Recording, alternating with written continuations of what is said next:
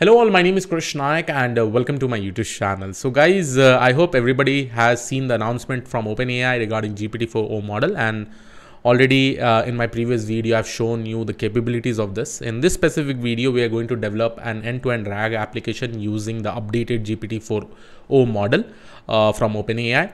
Along with this, one more added feature will be there. I'm going to show you a new vector database which is called as Objectbox, and this vector database will efficiently work in the offline mode, store the data in a very efficient way. So I will also be showing you how you can actually use this Objectbox.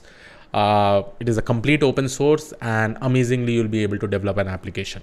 So let me quickly go ahead and open my project, and again I will be continuing in the same LangChain series.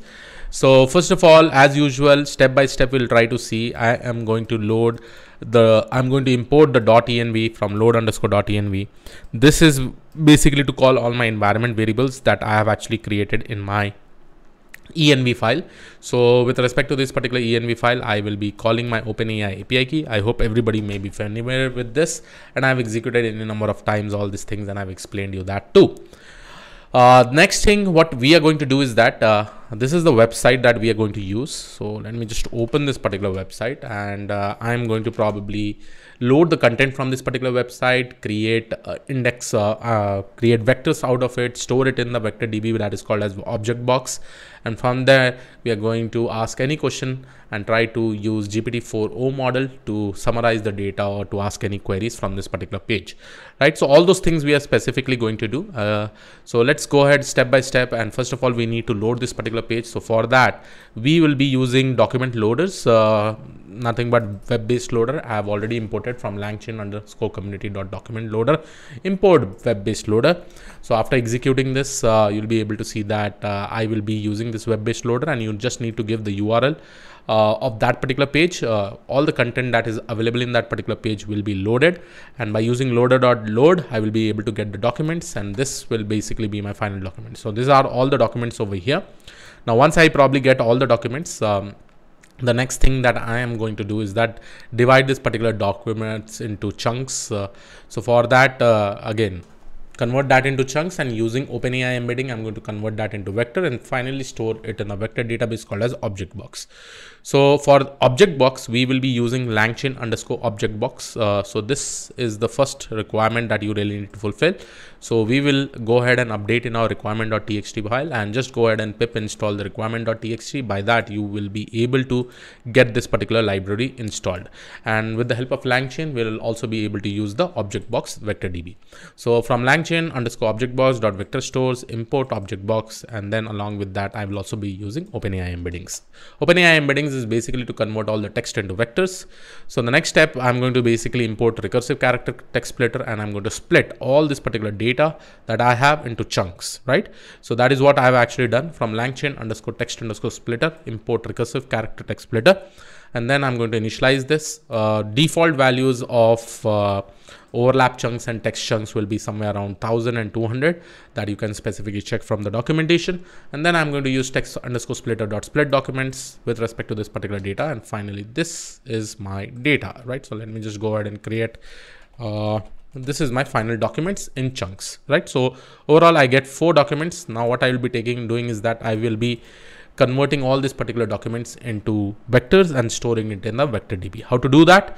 So from langchain_OpenAI import OpenAI embeddings. So then I'm going to call Objectbox.from documents. I'll give all my documents. I'll use OpenAI embeddings for converting the text into vectors, and here we will be giving another embedding dimension that is 768. So once I do this, so this basically becomes my vector.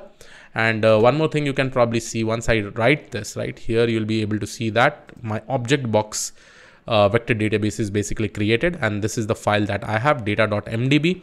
Log.mdb will be locking this particular database till I specifically use it. Once I restart the kernel, then this particular database will be unlocked, and you can probably do anything for this particular file. Okay, so now your vector is ready. This is basically your vector database altogether. Now you can convert this into retriever, and you can probably convert that into a RAG pipeline. So for creating a RAG pipeline, I will be using from langchain_OpenAI import chat OpenAI. This is for your interaction as a chat. Then I'll also be importing output parser from string output parser. This is responsible for displaying the output from the LLM model. This is basically used for creating your own prompt template. And finally, I'm also going to use the retrieval QA. That is actually going to give you the entire data. It will help us to create the retrieval chain itself, right? Along with that, I'm also going to use Hub, where I can directly download my RAG prompt. Okay. So here are all the things I have imported it. So let's go ahead and initialize it. Now I'm going to initialize chat OpenAI, and I'm giving the model name as GPT-4o, right? So this is where I am specifically calling my GPT-4o model, right? Then I'm just going to pull from the hub what will be the RAG prompt. So if you really want to see the prompt, you can also display it over here. And already it is available in the hub. So that is the reason I did not create it from scratch. If you want to create it from scratch, use the chat prompt template and try to convert it. Okay. So the same thing, you can basically do it. So this is my chat prompt template. The input variables is context, question, metadata is over here. RAG prompt template is over here. The input variables, everything is over here. You can probably see, if you don't know the answer, use the following piece of retrieve context. So this will basically be used for question answering task. You are an assistant for question answering task. Use the following piece of retrieved context to answer the questions, and all are there, right? So finally, I'm actually able to see my prompt. Now I'm going to use this retrieval QA, and I'm going to create the chain. From chain type, I'm going to use the LLM. Retriever will be that I will be converting this vector database as a retriever, because this retriever will be an interface to provide the data from this particular vector database, that is VectorDB. Then the chain type argument, I'm going to specifically give the prompt, which is saved into this particular variable. So this becomes my QA chain. Now I can probably take a question, explain what is Langsmith. So I will take this QA chain, I'll put it inside my input variable, that is query, and this will be given as a question. So once I probably display the result, you will be able to see that my result will be something like this. Explain what is Langsmith. So I will be able to see the result over here. This is taken from the entire document itself that is stored over there. Langsmith is a vector platform designed for the development, monitoring, and testing of LLM.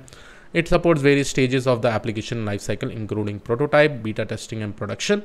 The platform offers tools for tracing, evaluation, feedback, and collection, right? So this is, if you just want the answer, you could probably display it over here. Finally, if you want to probably display it in a prettier way, then you can import ppprint, and then here you can probably see ppprint.prettyprinter indent is equal to 4, or I will give indent is equal to 5 to display it much more better. And finally, you can see Langsmith is a platform designed for development, monitoring, and testing of LLM models. Now you can probably go ahead and ask any question that you want. Let me just go ahead and ask one more question over here. Let's see any kind of questions that we specifically see from the website. Capturing feedback, production. So I can just go ahead and ask about monitoring A to B testing. Okay.